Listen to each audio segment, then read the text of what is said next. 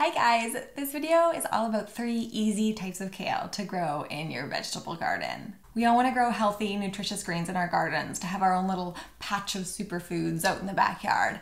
And some greens are easy to grow, but some are not. Fortunately, kale is one of the easiest greens to grow, and there's a few common kinds that are wonderfully cold tolerant. You can harvest them multiple times, and you're likely to have success with as a new gardener. Number 1 is Scotch curly kale. This is that frilly kind of green-blue kale that you see at the grocery store. It's common, it's delicious, it's nutritious, and fortunately very easy to grow. This stuff is cold tolerant and it's really easy to grow directly from seeds in your garden. Some of the variety names you might see when shopping for curled Scotch kale are blue Scotch kale, blue curled kale, Vate's blue curled Scotch kale. There's some dwarf kinds of dwarf curled kale or dwarf blue curled. All of these seeds are going to grow into the same type of kale that you see at the grocery store with the frilly leaves and that blue-green color. Scotch curly kale is great in salads, it's great in smoothies, and of course, kale chips. The second kind of kale is Italian lacinato kale. These are those bumpy, long leaves that have a dark, greeny, almost black color. Italian lacinato type kales are sold under lots of different names, different varieties. It might just be labeled as Italian kale or Tuscan kale. Dinosaur kale is another really common name for it. Flat black kale or Cavallo Nero. Black cabbage, Tuscan cabbage, even black Tuscan palm or palm tree kale, because as you start to harvest it, it does start to look a bit like a tree, like a palm tree. The Italian lacinato kales are excellent in salads, and they're also really good in soups. They're fantastic in soups. While the Italian kind of dinosaur kale is not quite as common as maybe the Scotch curly kale in the grocery stores, it's often included in the baby kale mixes too. So you can find the Italian lacinato kale sold by itself, but you can also usually find it in the baby kale mixes. The third type of kale is red Russian kale. This is a beautiful flat leaf type with kind of these delicate green leaves, but the stem is this red purple color. It's absolutely gorgeous. This is a really fun kind of gourmet variety to grow. It's also included in mixes of baby greens and in kale seed mixes. It's great in soups, salads, and of course in baby green mixes. Fortunately, kale seeds are generally really easy to find. I'll put the links in the descriptions to the ones that I show on the screen here, but I do encourage you to look locally because this is a really common type of seed, and all 3 of these varieties are carried by many, many seed companies. So look around and see what's going to work best for you. So let's take a look at a few of the different seeds you can buy to grow the Scotch curled type of kale. Here's a classic blue curled Scotch kale. So this is from Baker Creek. This is just a lovely heirloom type of the curled Scotch kale. In addition to the heirloom seeds for kale, there's also some hybrid seeds that have been bred for productiveness, for pest resistance, and just to be kind of easier to grow. Perhaps the most common hybrid seed for Scotch kale is winterboar. You see this a lot. It's the standard green curly kale, easy to grow. Hybrid kale seeds like winterboar have been bred to kind of be easier to grow and resist disease and pests more than some of the heirloom types. They use traditional methods to breed them, but they are a hybrid seed, so kind of like a newfangled seed. Blue Ridge is also a hybrid, just like winterboar. It's similar to winterboar, but yeah, it should be a little bit easier to grow and perhaps have a slightly deeper coloration. So I haven't actually grown this kind. I have only grown the winterboar before, but I'm looking forward to trying this Blue Ridge kale. If you really want to use the heirloom seeds, those seeds that have been around for generations instead of the newer hybrids, dwarf blue curled kale is a really nice one. It doesn't get quite as big, but it is a really reliable producer in the garden. Here's another picture of what the dwarf blue curled kale looks like when you grow it. So it just looks like a standard kale. The plant is not going to grow as big as some of the other kale plants.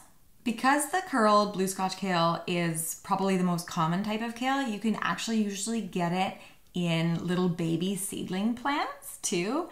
I like to grow kale from seed. I like to just put the seeds in the ground and watch them grow. But if If that's intimidating to you, or you've tried that and it hasn't worked, you can get little seedling plants.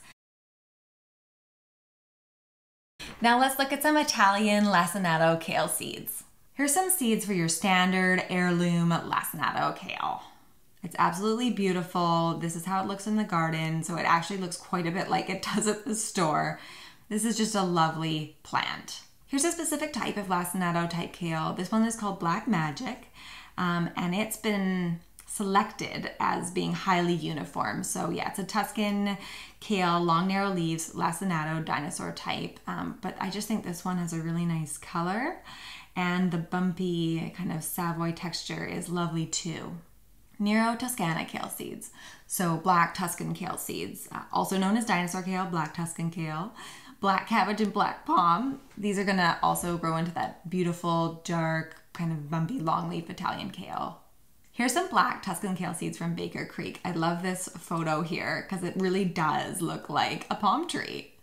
While we're on the Baker Creek site, I want to show you this dazzling blue kale. This is a lacinato type kale, but it has some beautiful kind of purpley, dusky blue colors.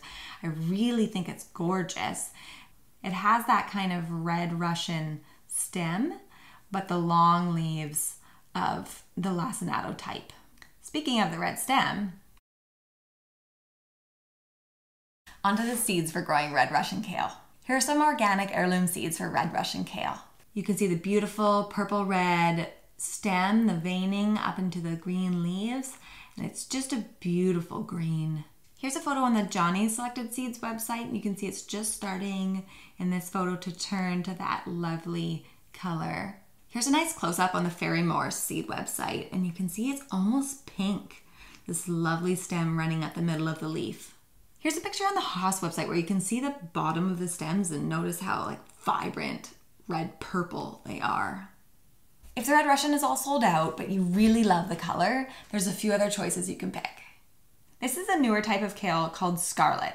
It's botanically different from red Russian, but it does have those kind of purple, lovely stems and the frilly greenish leaves with the purple hue in the middle and the veining. Here's another picture of scarlet kale, and I assume that this was either taken later in the season or after some cold weather because the color has just gone from that green into an almost rich purple. So it truly is a scarlet kale at this point. Lastly, if you like this red-purple color, but you're looking for something that's gonna be easy to grow, I would recommend the hybrid Red Boar. Red Boar is an easy to grow hybrid kind of kale that's gonna have those purple stems and even that kind of purple leaf, but it's gonna be a little bit easier to grow than maybe some of the heirloom or open pollinated types. Growing Red Boar is very similar to growing that Winter Boar kale that we looked at in the blue Scotch curled section. So we've gone over these 3 kinds of kale that are easy to grow. You've got a few options now. You can just pick 1 or 2 and grow them, buy those seed packets and grow them, or you can look for a blend. These 3 kinds of kale are going to show up in most blends of kale seeds. So kale mixes of kale seeds that have different kinds of kale, different varieties. Let's look at a few mixes. Here's a blend of kale seeds that includes the Scotch Italian and the Red Russian. It's also got these dwarf Siberian improved. And this blend is really nice because they've picked all heirloom seeds. So if you're looking specifically for heirloom seeds, this is a nice mix. Here's another mix. This one is called Calebration Kale Mix from Johnny's. And I don't know the actual specific types in this mix, but I think they've done a nice job of picking different colored greens, especially if you want to grow baby greens, and I think that's the intended purpose for this, but you can see the little baby lacinato greens and Red Russian in here. I think this would be a nice one if you really would like to have smaller greens. Here's the kale seed blend from Burpee. It has the lacinato, the Red Russian, and the dwarf blue curled, but it also has this Premier kale, which is like almost like a collard, like it's a flatter leaf, so that's kind of fun. I'd recommend any of these varieties for a new gardener to grow. They're going to be relatively easy. There's lots of different types to pick from. You can go hybrid, you can go heirloom, you can pick different colors and textures. Like anything in the garden, kale is going to be subject to pests. There are some little bugs that really like to eat our kale, but fortunately there's some really good and effective organic ways to deal with pests. My favorite book for beginning kitchen gardening is this one. This is a newer gardening book. This one is called Kitchen Garden Revival by Nicole Johnsey Burke. I really like how she explains things. It doesn't make them seem too tricky or intimidating. It's very approachable, and it just takes some of the scary things about gardening away. So I really am happy with this book. I'd recommend this book if it's your first year growing greens in your garden or gardening in general. This is a fantastic book about growing food. But I've gardened for a few years. I'm still a beginner, but there's a ton that I learned from this book. So I really recommend this one. If you like this video, please click the thumbs up and let me know in the comments which kinds of kale you like to grow. What have you grown before? What are you looking forward to? Let me know in the comments, and I look forward to reading them. Thanks, and I'll see you in the next video.